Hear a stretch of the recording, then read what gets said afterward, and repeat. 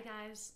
So recently I've had the worst chapped dry lips ever. Every single morning I'm waking up with such dry lips. So why do lips become so chapped? So basically you have a outer layer on your skin all over that is shielding your skin from losing water, and that's called the stratum corneum.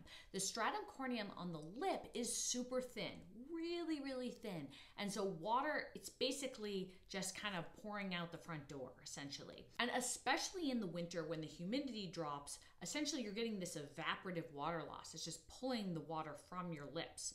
It can also be worsened if you're licking your lips a lot because you get an evaporative water loss from the stratum corneum, from the skin. So I think a common question that comes up in regards to dry lips is, can you be addicted to your chapstick, to your lip balm? If you're just tuning in, I'm Dr. Abby Waldman. I'm a board certified dermatologist. I work at Brigham and Women's Hospital in Boston. So technically you cannot be addicted per se to your chapstick. There's nothing like caffeine in it or nicotine or something that really sends your brain the message that like you have to have this, you depend on it. That being said, it's very easy to form a habit of putting on chapstick or lip balm.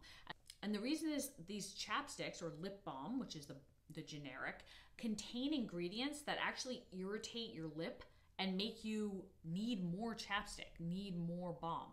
And those ingredients are camphor, menthol, phenol, and alcohol. Can you imagine just like putting some alcohol on your lips? It's like so drying. But many of these products do contain these ingredients and it makes you really want them more. So you get that like tingly feeling from the menthol, then it's drying, and then you're in this cycle of needing more chapstick.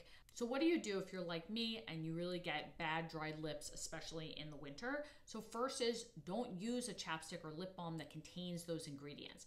Again, they're camphor, menthol, alcohol, and phenol.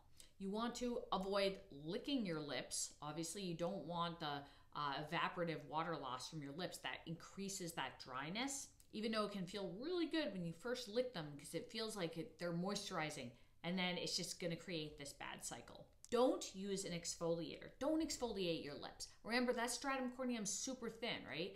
Exfoliants like alpha hydroxy acid are meant to remove the dead layer, the top layer of skin. There's very little skin, but it can seem counterintuitive because you see the little dry skin pieces that are kind of flaking off, but really that exfoliation is just really going to make things a lot worse. So in addition to avoiding using your exfoliant like alpha hydroxy acid on your lips, you also want to avoid other irritating things that you might be putting on your face. It's really easy to kind of be like, oh, put it on my face and then just rub it all in and get some on your lips.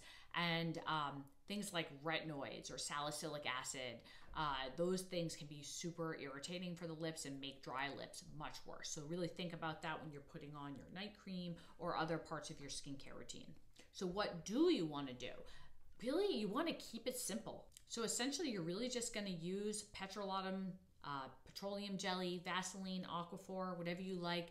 Especially using it at night, it's going to seal in the moisture. It's going to be an occlusant that really keeps that moisture from evaporating out of your lips. During the daytime, you want to pick a product that has an SPF of 30. If you're going to be outside, if you're going to be getting sun, it's key to use a product with SPF. Now you can put your normal sunscreen on your lips. Oftentimes people complain of taste. Also when you eat, it's very easy for it to be removed. So really bringing along a product that has SPF, just reapply it whenever you've eaten. There's lots of other products you can consider.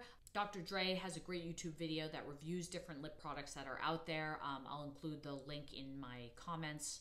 And another thing you can think about, I do this for my kids, is to put a humidifier in their room during the winter that adds some moisture back into the air so you get a little bit less of that evaporative water loss when you're sleeping at night. So I hope this was helpful to get you through the long winters of chapped lips. Please like this video, comment, and make sure to subscribe if you want more information about having the best skin possible.